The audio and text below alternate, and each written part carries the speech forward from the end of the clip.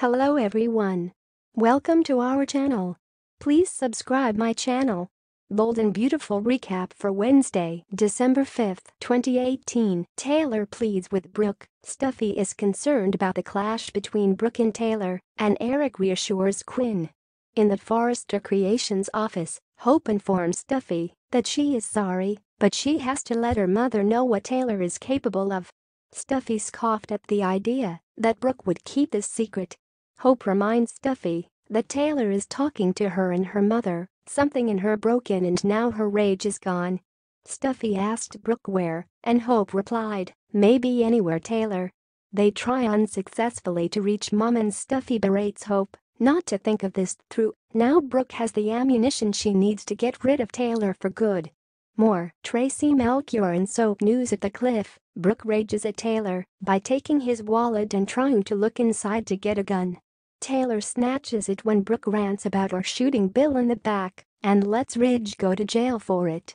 Taylor sank down on the sofa and cried all she believed was a lie. She was more shocked at what she did than Brooke. Brooke said she never thought she was a shooter. Taylor confessed to Brooke. Taylor realized that anyone could do anything. She was ashamed of herself. That's not me, she mourned.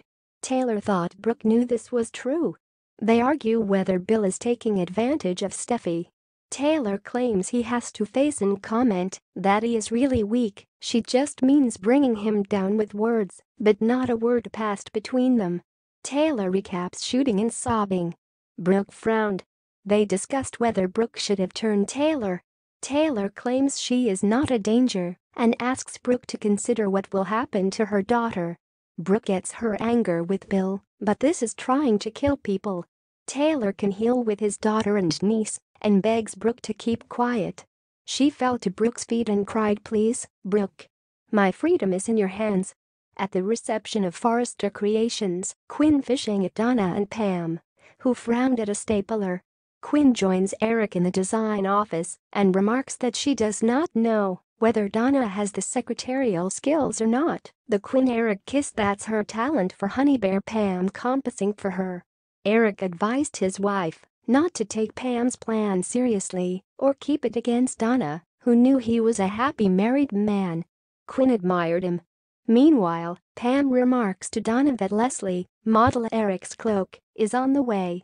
Talk to Leslie about late. Quinn suggested modeling for him.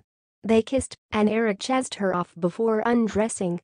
Quinn comes out and walks over to Pam's desk, where she is talking to Leslie, who has a flat tire. Pam disconnected, got an idea, and started repairing Donna's hair. Later, Donna protested as Pam told Eric that Donna should fill in for Leslie, but Eric agreed. Pam chortles that it cannot be the first time Donna took his clothes out for money and escaped. The suit proceeds and Donna appears in the dress. Eric states, "Beautiful."